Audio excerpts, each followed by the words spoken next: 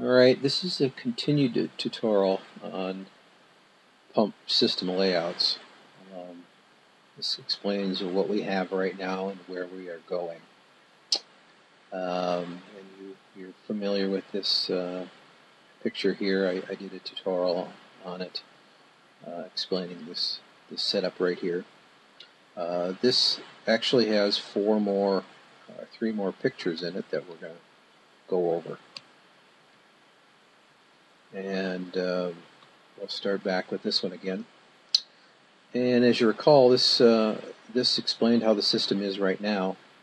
We've got a pump package with some solenoid valves, and each solenoid valve has its own line.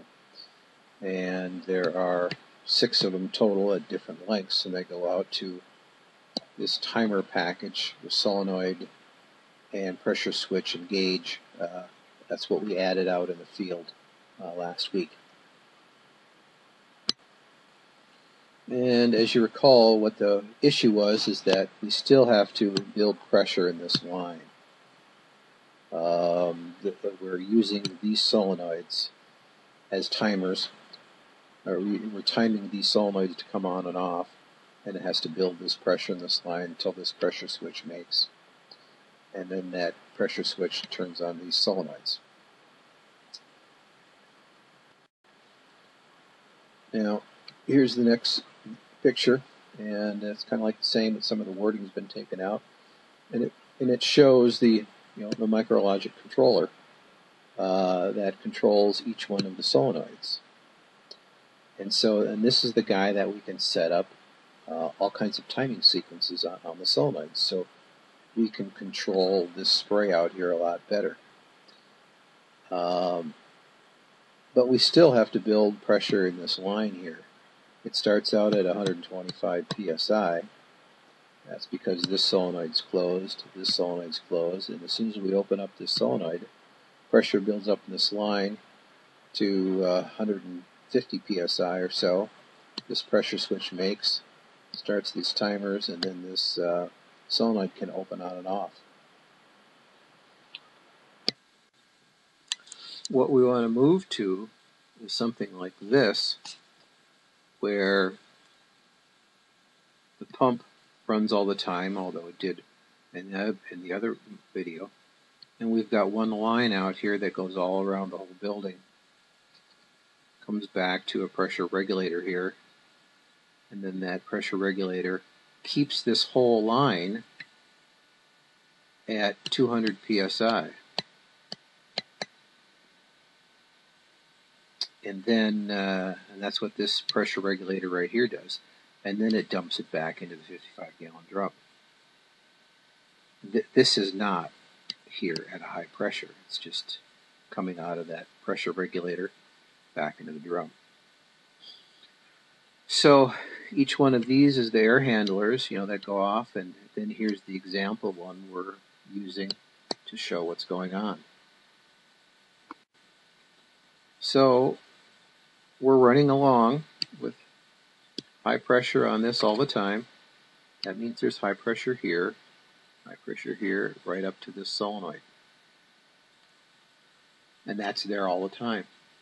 So all we have to do in this case, not much control here at all, no solenoids, but we have this web controller here with a Wi-Fi interface, and then we have this control by web controller that we can set up via iPad, iPod, computer, Android device, the timing sequence of this solenoid. So it's much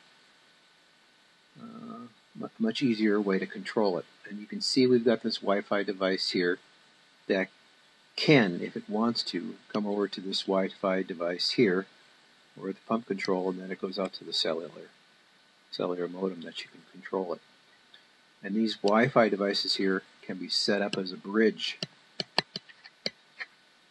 which makes them secure. No one else can get on it, type thing. And the other thing, like this other page here, this solenoid is very close to the nozzles. In fact, as close as you can possibly get it, because then there's no residual pressure built up in here, and when this solenoid shuts off, these nozzles quit right away, and there's no dripping. So that's the whole idea behind moving it closer. And then we have this 55-gallon drum down here, which really is, it's more up here above the pump, and it siphons or drains right into the pump inlet and then goes to the outlet. And then this line would come back here and go up on top. So that's pure solution. That just goes right into the pump and then out and around at 200 psi. So here, this is what I project all the future installations will be like, including UAR.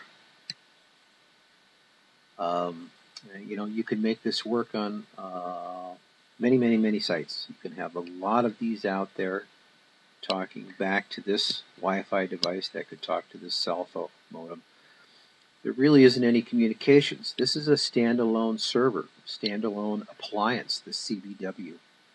This is a standalone appliance. They do their own job. They really don't talk back and forth to each other.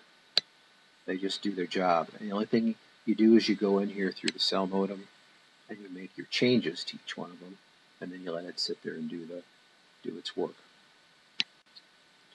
Now this last picture here gives a little bit detailed control, details of the controls themselves. So here, you know, this is the pump control box. This is back at the pump. This is the solenoid control box. We're not showing any piping at all here. We're just showing communications, electronics, communications. So the solenoid control box, this is the control by web device. It's a control by web 320 or 310 that controls the solenoid. And then here's this wireless bridge I talked about. Wireless bridges are secure bridges that this wireless device talks to this one, and nobody else can talk to it. That's all it does. It opens up a network channel between those two wirelessly. Doesn't open a network channel up to any place else. And then from there, that wireless bridge goes to this network switch, which goes to the cell modem, which you can talk to cellular, or just to a regular network connection. And then it also goes up and talks to this control by web, which is in the pump controller, which gives some alarm and control the pump.